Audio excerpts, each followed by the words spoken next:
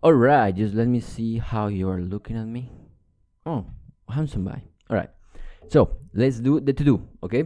The styles. So before that, let me commit the previous video. What is the name of the video? I just recorded it. Desktop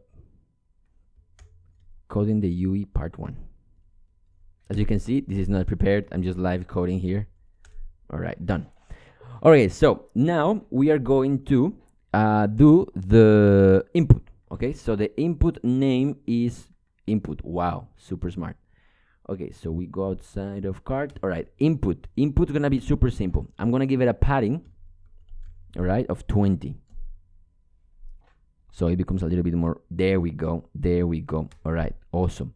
And now I'm going to give it a border bottom color of my favorite gray color. As you can see, as you know, I keep using this color everywhere. Border bottom. Show me the border bottom, baby. Not yet, because I don't have a border bottom width. And thankfully, our style sheet object has some nice hairline width. Wow. Maybe too tiny. Let's give it a 1. Yeah, better. That's 1. That's better. All right. But this is too small. So I want to say font size 25. Nice. And refresh because it looks kind of fucked. Let's see. There we go.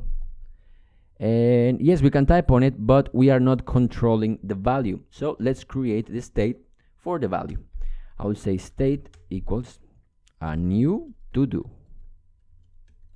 Okay, and I'm going to create a new function called control new to do, and this will be text. All right, because it gets the text from the event. All right, control new to do. Is it control like this? Yeah, control. All right, and here all I have to say is this set state new to do equals text. That's all I've got to do.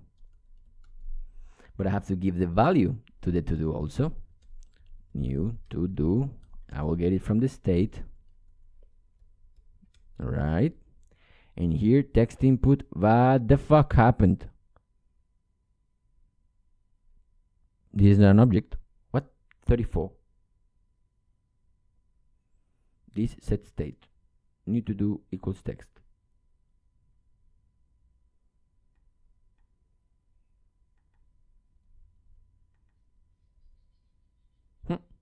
Need to do value.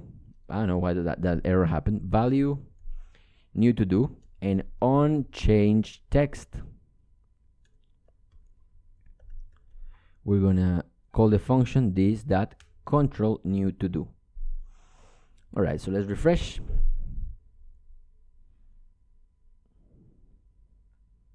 Nice.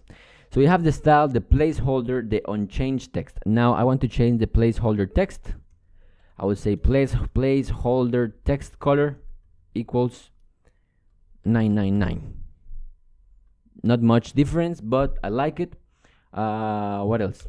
I am going to do also, let me just show you the hardware keyboard toggle software keyboard. All right, so now instead of intro, I want to change this key to done. All right, done. So I will say return key type, and this is a done. So let's see, refresh.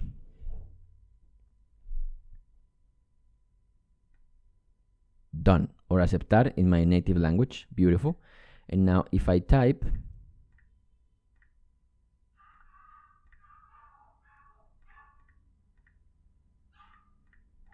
it works. Now what I'm trying to look for is an autocorrect. In this case, it's not autocorrecting me. Like, hello.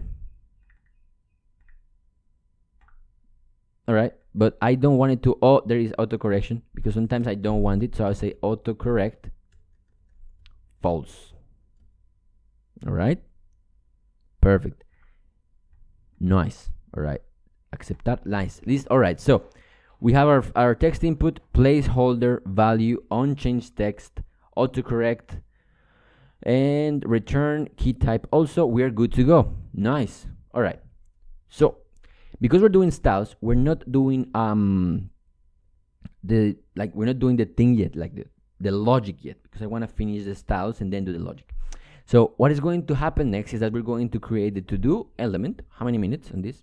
We're going to create the to-do element, and we are going to create a list here that will have all the to-dos ready for us. All right. So, and we're going to be able to scroll, and the new to-do is going to stay at the top.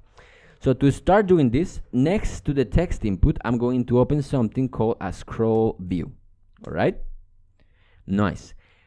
But here I want to render a stupid to do, but to do this, I will do new file to do.js. All right, because this is the to do that I'm going to render. I don't want to put the to do here also, so I want to keep it a little bit small because this is going to get big. All right, so for the to do, I'm going to import React from React, and now const to do.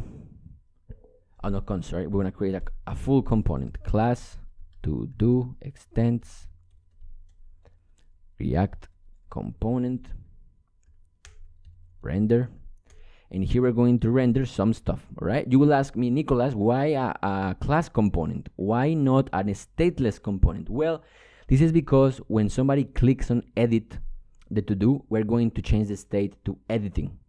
All right, so that's why we need a stateful component, a class component. I don't like this so much, so done. All right, of course, an error, don't worry about it. Export default class, and here import and all that stuff. View, I want to import text. I also think I need buttons, touchable opacity. I also need view, text, touchable opacity, style sheet from React Native.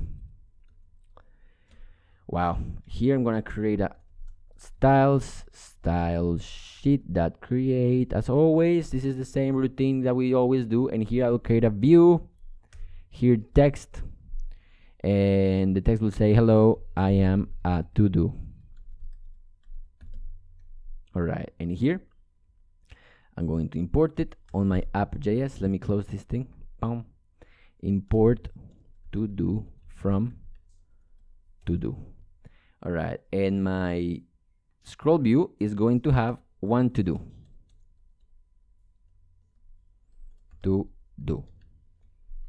That's it. Refresh. Error here. Return. You always have to return the element. Always return. How many minutes?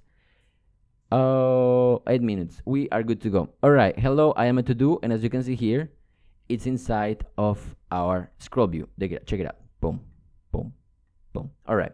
So that's it for this video. I will see you on the next video where we are going to style our nice to do component. See you there. Bye bye.